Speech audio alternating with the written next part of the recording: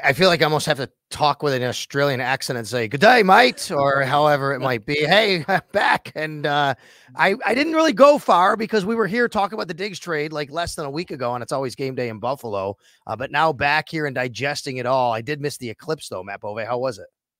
It was really cool. I thought it was overblown for a while, but to be here for it and just all of a sudden in the middle of the day, it just get pitch black outside and all the automatic lights turn on was really something that I probably will never forget. But when you said you didn't go very far, I was like, no, Sal, you quite literally went about as far as you can go across the globe, even though we did record a podcast from you in Brisbane.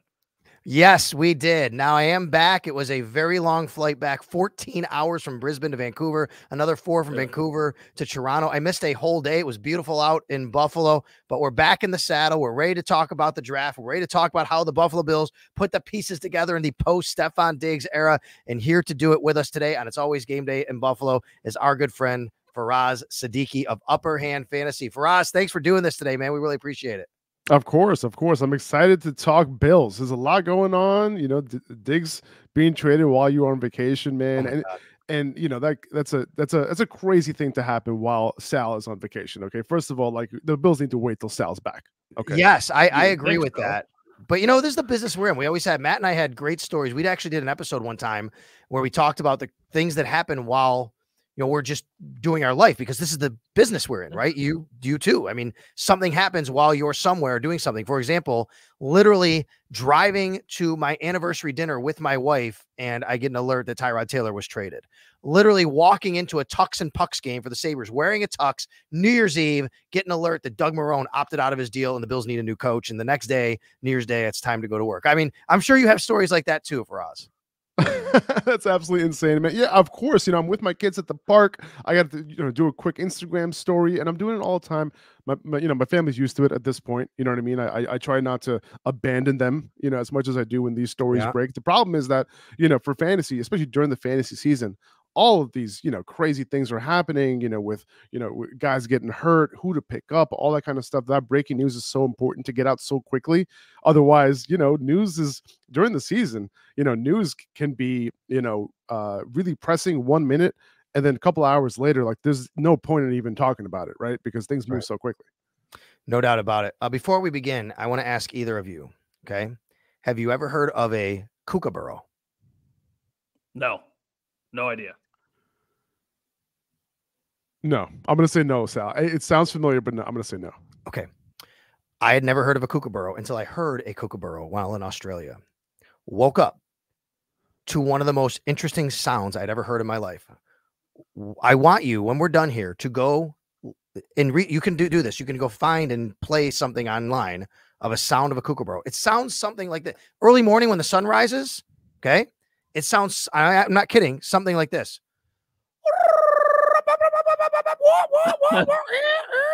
And it's amazing. And it terrified the living crap out of me, but it was also the most amazing sound I've ever heard. And I'm like, that was cool. That sounds Sal, like how many times have you drinks? Have you practiced that, Sal? I thought that was pretty good. Like, I don't know what it actually sounds like, but I kind of want it to sound like that. All right. Well, listen, I also think that it might have sounded like that when the Bills traded Stefon Diggs here back in Buffalo. Matt, you were here for it. I was in Australia, and there was a lot of fallout from that. Real quick, before we get into the receivers and Faraz, Matt, latest thing is the tweet that he liked. Does it change your perspective on anything from Stefon Diggs? And he liked a tweet, basically someone saying Bills have the worst fan base because look at all these people in the comments, and he liked it. It's a breakup. This is not to be unexpected. First off, he was the most cryptic man on social media that's ever played for a Buffalo sports organization. So no, this should not surprise anybody at this point. They broke up. It is a very public breakup. You go through every single stage of this. Right now, he's probably pissed off. He's probably like, listen, I was the best receiver that team has had in 20 years. They don't acknowledge me. It's like Roman Reigns WrestleMania. Stefon Diggs wants to be acknowledged, and nobody's saying anything to him. So, no, I don't think that this is a surprise. I don't think that it should change anything. This is just life with Stefon Diggs, and now it's life after Stefon Diggs here in Buffalo.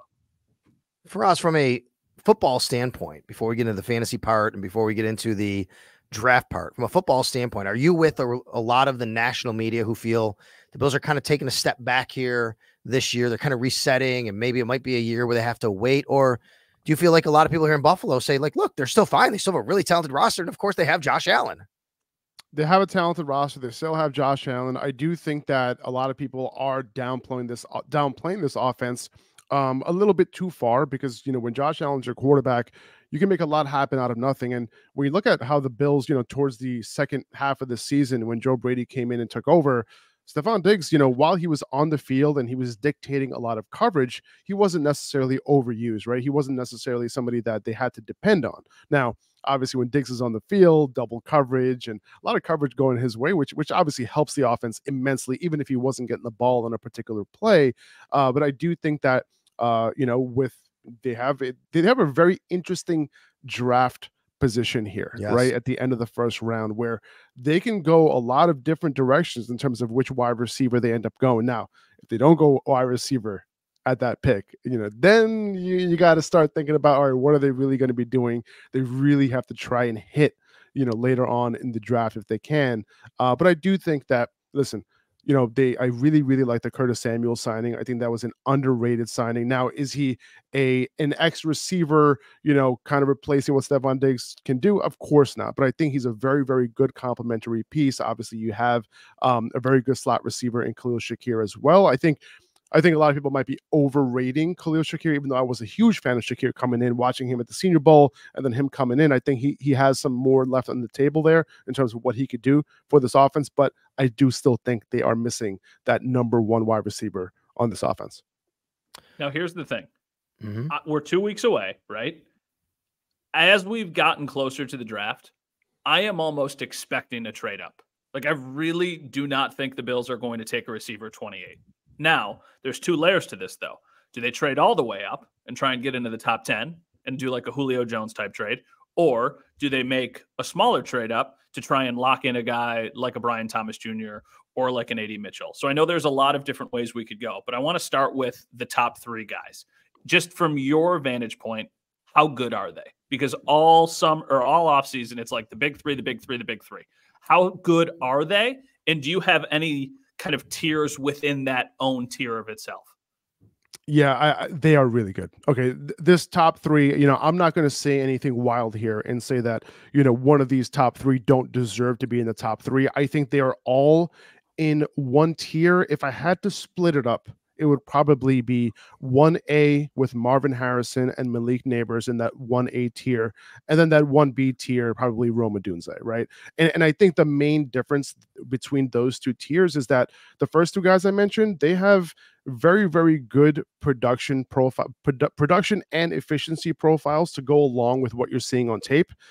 But then when you watch Rome Odunze and his route running at his size and his contested catch ability, on film, it's for me personally, I wouldn't be surprised if he ends up being the most valuable wide receiver in a couple years out of these three.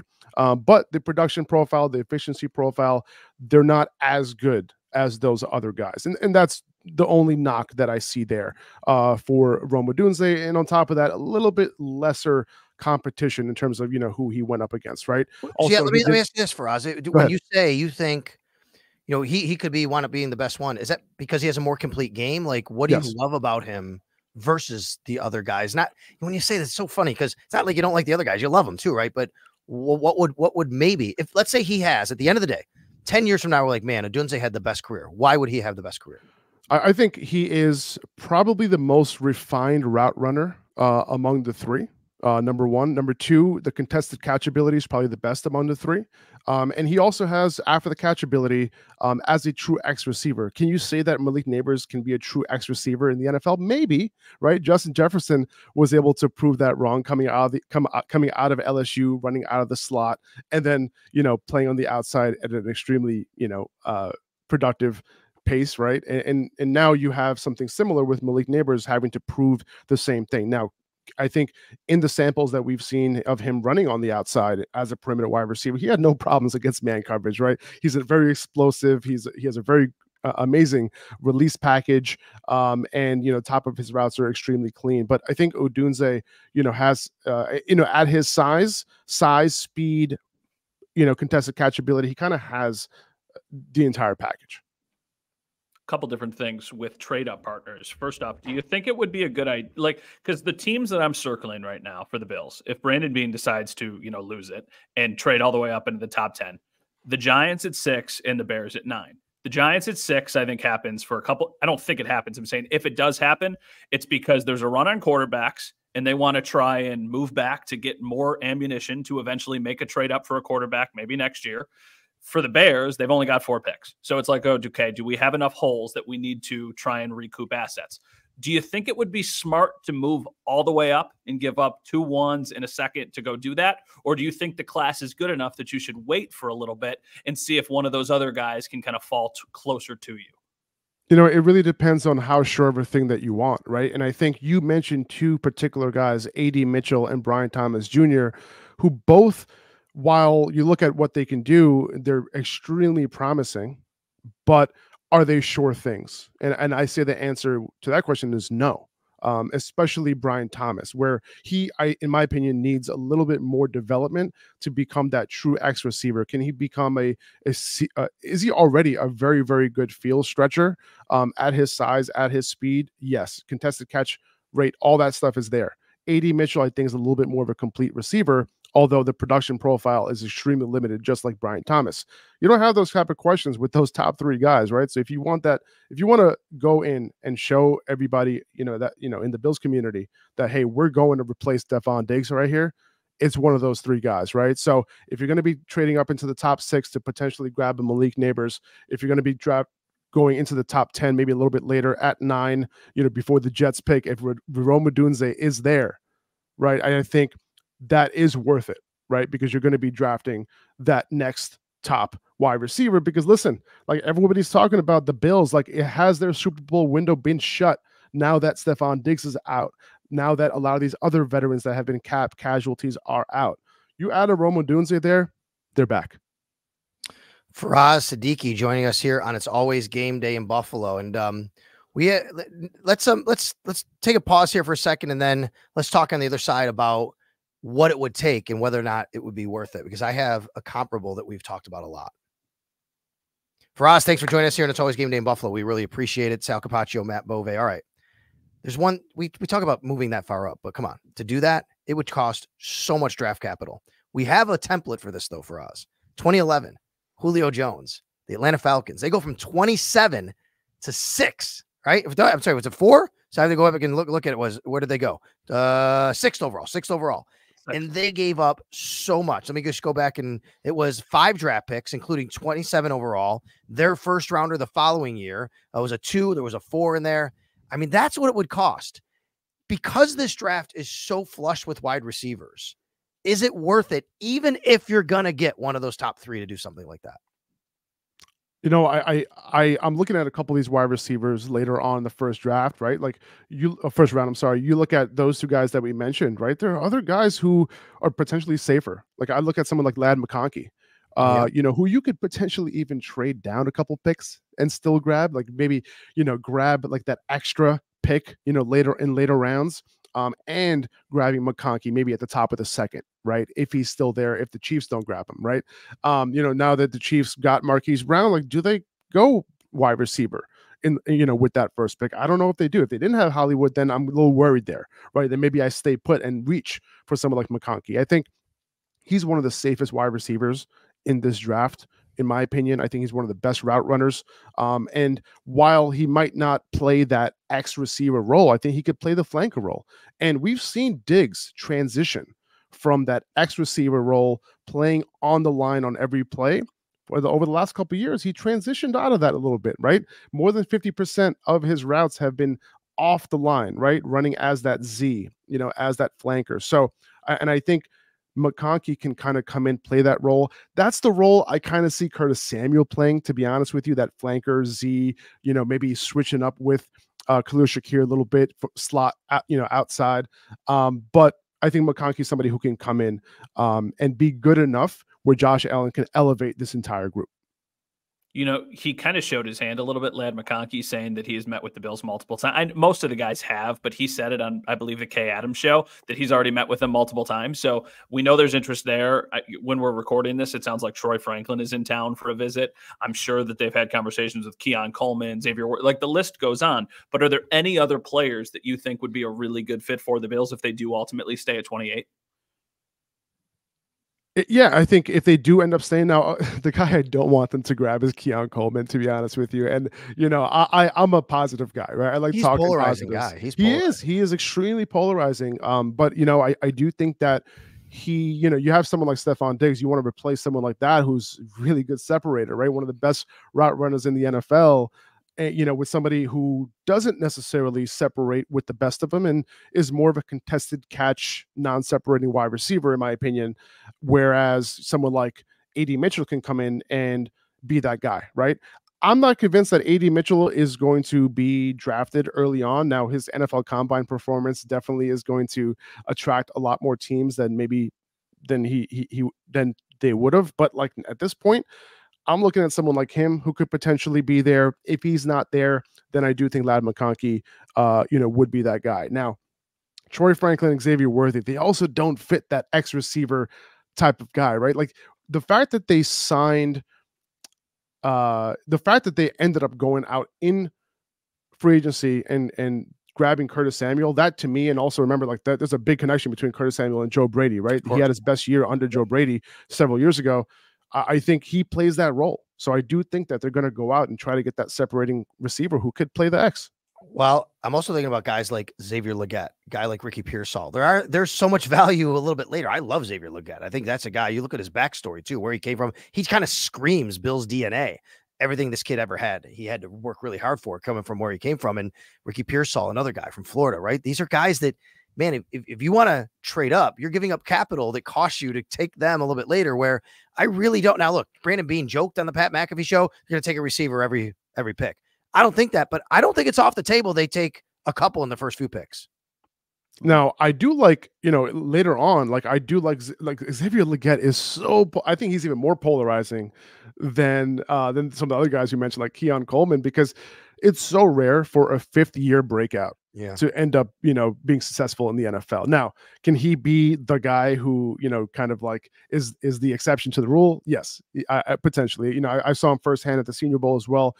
He, first day of practice, not amazing, but like he really bounced back in days 2 and 3 at practice. I think, at his build, at his size, he could definitely be that guy. Another guy, Tez Walker, right? He's another guy who is a field stretching receiver who might have a little bit more upside than Brian Thomas Jr. if he can put it all together. I think that he can end up being a more complete receiver. And I think that's what the Bills are looking for. Now, if you go even further down the line, let's say that they don't end up grabbing that X receiver. You mentioned Ricky Pearsall. I think he falls into that slot receiver, right? With Roman Wilson. But then you have someone like Javon Baker, right? Yes. Johnny Wilson. I was literally just going to ask you about Javon Baker. Good. I think Javon Baker is one of those guys who is probably one of the most overlooked receivers in this draft class, who might end up being a round 4 guy, right? When it's all said and done. And I think round 4 receivers, you know what? They don't really pan out a whole lot, right? Well, the Bills took one in round 4 from the same school. Yeah, there you go. Pretty darn good job from the last 4 years of Gabe Davis. These are the exceptions to the rule. Even Gabe Davis, if you ask me, like he was a solid receiver, right? And I think Bills fans are going to be happy with what they have replaced him with, to be honest with you. And I think moving forward, you mentioned those guys. I think Javon Baker can step in as an X receiver. If you look at the production profile, efficiency profile of Javon Baker, also, in the Power 5, right? It's not like he played outside the Power 5 or anything like that. He looking pretty good. Yards per route run, all the metrics that you want to see is there. And the film is there as well. He was there at the Senior Bowl too. So I think he's somebody that the Bills should, be targeting, later on, even if they do end up taking a wide receiver early on. Sal, do you have any other wide receiver questions? Because I do have one fantasy question that I want to ask. I want to look at the top of the draft. I think that if you look at where it falls, and Matt was talking about, where to get to right now, I think the Bears are still very much, I know they traded for Keenan Allen, They were very much in on Gabe Davis. I know that as well. I think they're going to try and load up to help out Caleb Williams, who's presumably the number 1 pick. That's got to be the spot. If you want to get Rome Odunze, I think that's the spot. He doesn't go further than 9. So you tell me how you think it plays out up there. Like, where are these guys going? How quickly will they come off the board, given what we're probably going to see at the top of the board at quarterback and then the flush wide receiver group, obviously? I can see him moving past the Bears. The fact that they brought in Keenan Allen. Okay. Now, is this going to end up being a 1-year thing with Keenan Allen? Potentially. Right. Will they end up bringing in? If I were the Bears, yes. I think I would try and bring in Rome Odunze, try to help him out. I think they do still need some offensive line help. They need some help, outside of the offensive skill positions, on that defense as well. So I think there are some holes to fill that the Bears might end up moving towards. I think I like the idea of drafting that young wide receiver to pair with Odunze, but the fact that they have DJ Moore, Cole Kmet, DeAndre Swift, and Keenan Allen, that's enough for Caleb Williams to succeed early on in his career. I think the Bears might even be the team that you trade with, right? Because if you think that the Bears are going to draft a wide receiver, you want to end up getting ahead of them, right, in the draft. And I think the Jets, at 10 is the team that will definitely be taking Rome Odunze if he's available. So I don't think he's going to move past 10. So I think there's a potential that he slides past 9 and, and ends up going to the Jets. And, what better way to take Rome Odunze than trading, listen, I'm a Jets fan. I'm going to admit on this podcast. Okay. It is what it is. Okay. You guys didn't know that. I'm dropping bombs right now, on this show. But Brock Bowers, I think that's the guy a lot of Jets fans want. Is that kind of a spot you think? Let's say Odunze is gone. If Odunze is gone, Bowers. If Odunze is gone, I would love to take an offensive lineman, to be honest with you, to try to really go all in. Like, will Brock Bowers, be that guy to, make a huge impact in year 1? Maybe, like tight ends are, you never know when they're going to make an impact. It could take a couple of years, right? Dalton Kincaid, was, an exception. Like, last year's class was an exception to the rule with these rookie tight ends just making a huge impact. I don't think that's going to happen all the time, even with Brock Bowers being one of the best prospects at the position that we've seen in a long time. My fantasy question is it as simple in dynasty drafts as the top 3 receivers or the top 3 picks, and then whoever the Bills take is the 4th pick? Does that feel how it's going to go? That's kind of how it feels like it's going to go, man. I really do. I think, the top 3 picks for sure, right? And that guy, and then probably Brock Bowers after that, right? I think that's kind of the order it's going to go in. All right. Okay, interesting. Final thing from me before we let you go here. We really appreciate your time. Where does JJ McCarthy get drafted? I think he's going to slip all the way down to the Vikings. I don't think the Vikings are going to have to trade up. I think that as teams continue to evaluate, I don't think the Giants would be the team that the Vikings would have to worry about. And if I had to guess here, I don't think the Giants make that move. I think the Giants end up drafting Malik Neighbors at 5. Interesting. At 6, at 6. And then I think the Vikings can stay put where they're at and end up drafting JJ. It's you think the first 3 picks are quarterbacks though, right? I do. I think it's going to be, I think the Commanders are, it would be very much in the cards for the Vikings to trade up into the top 3, right? Because of that extra first rounder that they just grabbed. Like, it seems like they're scheming up something. There's no guarantee that's going to happen, right? And I think if those top 3 teams really, really like the quarterbacks that they're about to draft, like I just don't see that happening.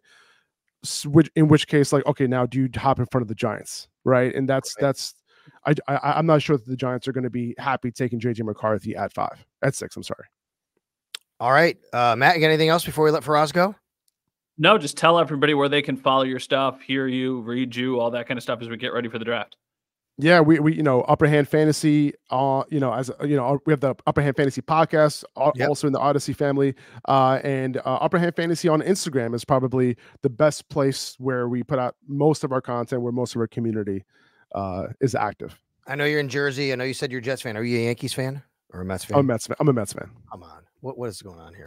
I I thought grew we'd up. have some in I common here, grew up in. Yankees. You know, Listen, I grew up in Flushing, Queens. I get Okay, it. walking Oh yeah, you distance. have to. Yeah, From you have Shea Oh to. my God. Stadium and City Field. So it was one of those things where Jets and Mets is how we. Not a great way to do it, to be honest with you. Okay, not a Hey, great I way get to it. do it. My college roommate was from East Northport, New York, and was a big Mets fan. I was a Yankees fan. We're in college together, freshman year at Syracuse University.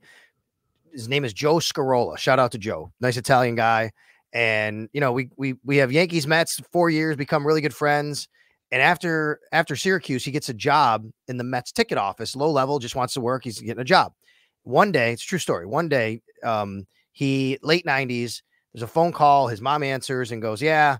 Now this is before cell phones and all that. And his mom goes, yeah, somebody says they're Bobby Valentine. Now, he thought it was one of his buddies playing a trick on him. It was really Bobby Valentine. And he said, hi, Joe. He said, we need somebody in our video scouting department, and your resume came across because you went to Syracuse and have video experience. So we took a job in the video scouting department. And now, 25 years later, my college roommate, Joe Scarola, is a vice president and runs the video scouting department for the New York Mets. So there you go. No kidding. How about that? That is so cool. I love that. I love it. It's a great story, right? I know. So I know not having the start you want, the Yankees are. But in the meantime, Faraz, thank you so much. And we're going to, I'm sure, hit you up at some point again before or after the draft. We'll break it all down, buddy. It's always good talking to you guys. All right. You got it, Faraz. You, thank you very much. We're going to let you go. And Matt and I are going to talk a little bit more about the Bills. Thanks a lot, Faraz. Faraz Siddiqi from Upper Hand Fantasy. All right. So, Matt, the Bills had a move after Stephon Diggs that we haven't really discussed. Mm-hmm. Bills brought in La'el Collins. This is a guy that, if you remember, years ago, he had a situation where he was going to be a first-round pick, and then something happened. There was a legal situation where they didn't allow him to go into the draft, or he didn't. So he did the supplemental draft. There was like all these teams, who's going to take him, and the Cowboys kind of snatched him up. Like, yeah, they added to that great offensive line they had several years ago, and now he's on his third team after going to the Bengals. Now he'll be on the Bills. A bit of a surprise to me for the Bills to get La'el Collins, who's a good lineman. They get him on a deal that seems like they're going to be paying him some decent money here. But why do you think that they brought in a free agent offensive lineman here at this stage in the game, especially someone that's got some skin on the wall? It's interesting because I think he probably, now we don't know all the details of the contract yet, but the initial look at the contract feels like he's paid too well to just be a backup tackle, right? So then you're like, well, what are they doing? I definitely think he's their swing tackle, right? Like that's not even a question. But is there a chance he plays guard? Is there a chance that they don't have David Edwards play guard and they have him try and play guard? Like, because that's, is it out of the realm of possibility? I think it's basically he becomes your all versatile swingman, like a Ryan Bates. So yes, do you mean start? I guess he could compete. Yeah, you want competition. I would not take it off the table that he could wind up starting at guard. I don't think that they go into the season thinking he's going to be their starting guard. I think that's going to be David Edwards right now for what they think. Is it off the table? No. I think it becomes kind of your Ryan Bates, which can pretty much play any position. I guess not center. He's not really a center. David Edwards can actually play center as well. But to me, that's what this is. But the reason why I think they did it, Matt, I'm trying to follow the breadcrumbs here of what moves Brandon Beane has made before the draft. He has the trade for Stephon Diggs, trades him out, gets an extra second round pick. Now I know they gave up a couple of picks, one this year, one next year. They get the extra second. They're loading up a little bit on some draft capital. If he wants to make a move up, a significant move up, we think it would cost next year's first. Well, it's a lot easier to do that if you have an extra second next year. You know what else would happen? If you do that, you're void of some other draft picks where maybe you might earmark for getting a little depth. You sign a guy like La'el Collins, now you kind of take care of that. And you don't have to worry about getting depth in the drafted offensive line. I think it still screams to me. It goes back to maybe them still trying to do what they have to do to make sure they're not in a position where they can't move up in the draft and feel like we are okay to do this because we've set ourselves around the board. I really do think it's going to happen. I don't know how it's going to happen, but I'm almost anticipating that we're sitting in the draft room on draft night and all of a sudden the TV flips to the Bills being on the clock. Like maybe your point is valid that they just want to have everything else taken care of so they can kind of just go all out and try and get a receiver. I don't necessarily know if they would be thinking that far ahead, just because you need to see how the draft actually falls. Like, I even think back to the year that they drafted Josh when it sounded like they had a deal in place with the Broncos, but then Bradley Chubb falls and the Broncos don't make the move, and then they start to scramble. So Brandon Beane could have, productive conversations with Joe Shane or with Ryan Poles or with somebody in the top 10 and have kind of like the framework set. But if something weird happens, then that could all be kind of pushed to the back burner. So I don't know if you would be making moves to give yourself that flexibility. I think that you just kind of figure it out afterwards, if that makes any sense. Yeah, I mean, listen, it's what they did with Poona Ford last year. If you remember, Brandon Beane told us after they signed Poona Ford, which was after the draft, he said, yeah, they were talking about it and they could have signed him before the draft, but they wanted to see how the draft played out. And like, you know what? There's a couple of D tackles we might like, but they didn't want to force themselves. They knew they had Poona Ford maybe right there in the back burner, and then they did it. In this case, that's why I wonder, why did they not wait? If they maybe, I mean, it could be because La'el Collins might have had offers. Of course, that could be the case. But in this case, they didn't wait. They did it, and they kind of shored it up beforehand. So I keep thinking they're doing things to kind of make sure that they feel really comfortable about not having to be without those picks where they maybe could get some extra depth along the way. I think it's fascinating, though, because I still think it points a lot to a reasonable chance that they trade up in this draft. And I think they could really make a significant move up. What do you think is more likely? A significant move up, a small move to try and get one of those next two guys, or that they stay put? What do you think is more likely to happen? I think the most likely is a small move up because that's just what he's done. And I also think that as much as he might want to move up significantly, I think it's hard to do. I mean, the cost could be so astronomical and there's other teams you're bidding with. I just think that the ability to do it. So to me, I'm thinking Brandon Beane wants to do that. That's the most likely thing he wants to do. But I think the most likely thing he can do is a smaller move up. What was, as we wrap out this podcast, is there anything else Bills related that you would like to talk about? I don't think so. I could be missing something, but no, I don't think so. Yes, real quick. By the time people hear this, could be probably the last time we're doing it. Workouts start on Monday. They're actually getting back to the facility and having their first team workout. It's voluntary, but workouts start Monday. Just wanted to throw that out there so everybody knows what's going on. Yeah, we're getting close. We should be back at the facility a couple different times over the next few weeks. And then obviously the draft starts, which is fun. What was your favorite part of your trip? There were so many great parts of it. I think maybe the favorite part might have been watching Max like hold a koala and feed and pet kangaroos and how awesome that was for him. Like to see that. That was cool. Like going to the Australian zoo where Steve Irwin worked, like super cool. That might have been it, but there were so many great things. There was one other thing I liked a lot, which was we went on a hike basically on this, it's called North Point, Sadabrook, I think it's called. I don't know if I'm saying it right. Anyway, it was a really cool, like this gorge, this beautiful walk. It was really cool to just go on that hike. That's awesome. That's awesome. Would you go back? Like, now that you've done it, you're like, okay, like for me, I've always felt that way about a couple places that I've traveled to that I'm very happy I've been there, but now I don't feel like I need to go back. Do you feel like now that you've done it, you definitely want to go back and do more? Or you're like, well, now next time I do this big, once in a lifetime trip, I would rather go somewhere else. I definitely want to go back, but the reason why is because we only did Brisbane because our friends live there. I want to go to Sydney and Melbourne, or at least Sydney, and see that. Now, people don't realize, and I mean, you can look at a map and say, okay, but Australia is almost as big as the United States, or continental United States. If you go from Brisbane, really? Yes, it's oh my God. I had no idea. Right? Yeah, it's 2.9 million miles. The United States is like 3 point something. So yeah.